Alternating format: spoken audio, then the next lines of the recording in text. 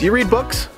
I read a book. It's called Drop the Rock. I had to read this when I was in my IOP program. So this is what we're gonna be looking at, but I ain't gonna read it to you. I'm just gonna give you a fire hose worth of information on this book, what I got out of this book. And then we're gonna look at 3 things. We're gonna look at steps 6 and 7, because that's what this book is about. We're gonna look real quick at how steps 1 through 5 in the 12-step program lead up to 6 and 7. And then I'm gonna tell you 5 tools that are gonna help you get through steps 6 and 7. So hit that subscribe button, ring that bell for weekly videos right here on Recovering Addicts.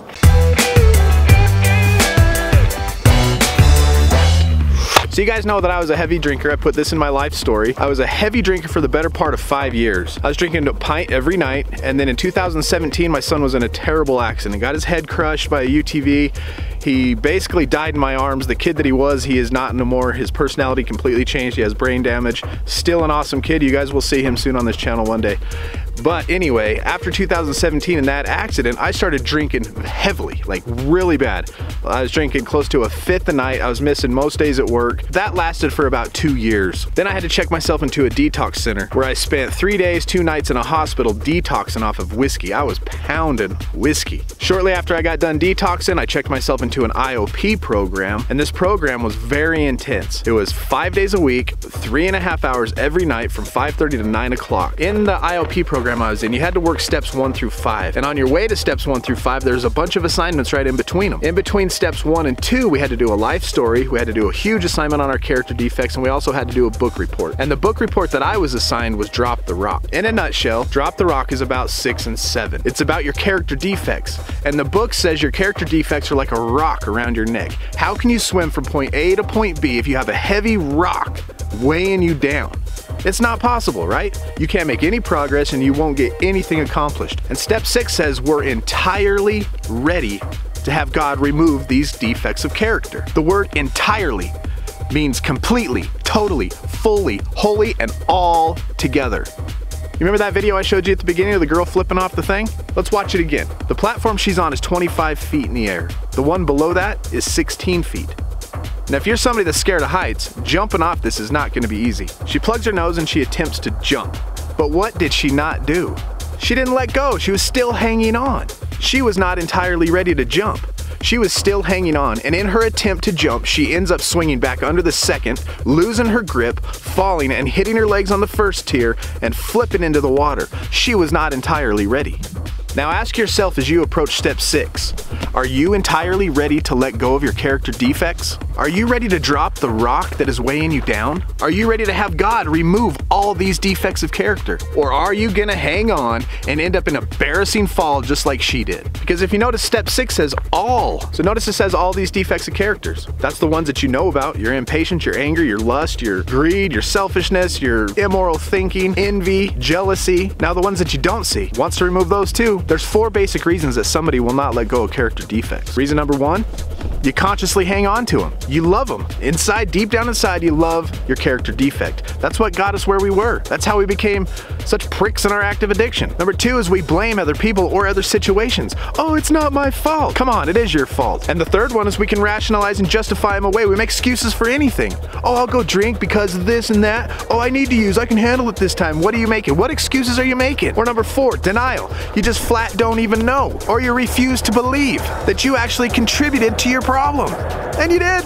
Now the first 5 steps lead up to the knowledge and the destruction caused by our character defects. So if you have not done a complete step work, a thorough, honest step work of step 1 through 5, you will not be ready for step 6 and 7. And if you don't do an honest step 6 and 7, you ain't gonna be ready for 8 and 9. So if you are entirely ready to have God remove all your defects of character, are you ready to humbly ask Him? So in the book Drop the Rock on page 4, there's a prayer. If you're ready to humbly ask Him, you can pray this little prayer right here. I don't care what I sound like. I don't care what I look like. I don't care who my partners are. I just don't want to be like this anymore. On your terms, in your time, please remake me as you will. So as we reflect on our character defects, we turn to our higher power with confidence and humbly ask Him to remove our shortcomings. My dog's favorite thing.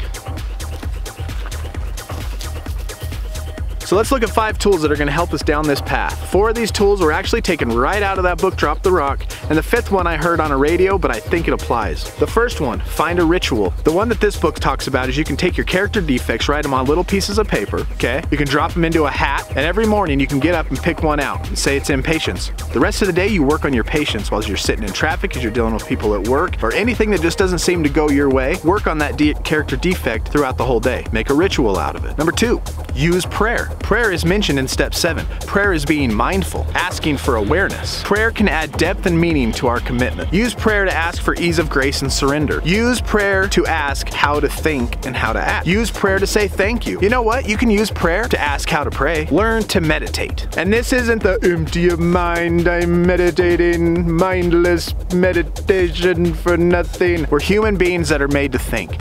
Use your mind to think. Take control of your thoughts. In this meditation, you become very mindful. You're thinking with a purpose. You're rewiring your brain. One thing that you can do is just let one word, just meditate on one word. Close your eyes.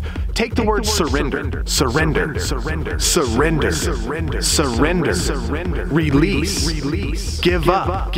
Let go. Peace.